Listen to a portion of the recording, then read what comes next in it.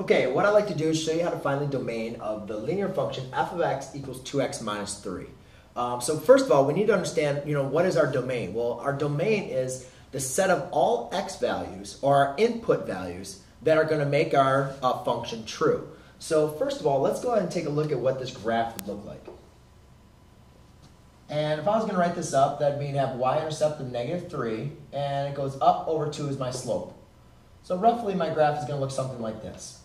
Now remember, I have these arrows, meaning that this line is going to extend infinitely up and to the right and down to the left, right? Now, if you look at this, there is, all right, I'll just continue these lines. I don't want to confuse anybody.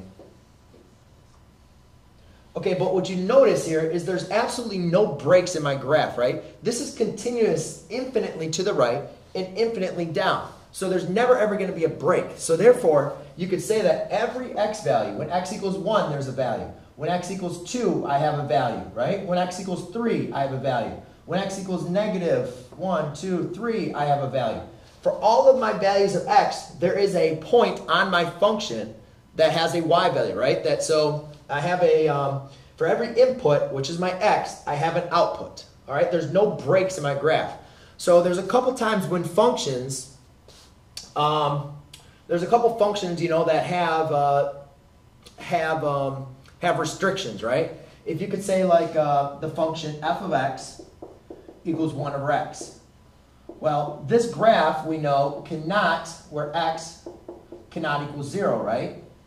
So therefore, in this graph, you cannot have 0 would not be a part of the graph. Or if you had the function of f of x equals the square root of x, where you cannot say x has to be greater than 0, meaning any number cannot be less than 0, right? Because therefore there's no value. You can't take the square root of a negative number, nor can you divide by 0. For this linear function, we have no restrictions. Every number that I plug in for x, I get an output value, right?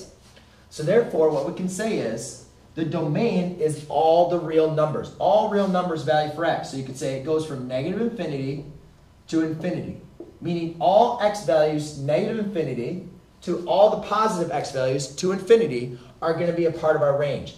No matter what number I plug in for x, I will get an output. Therefore, it is all real numbers is the domain.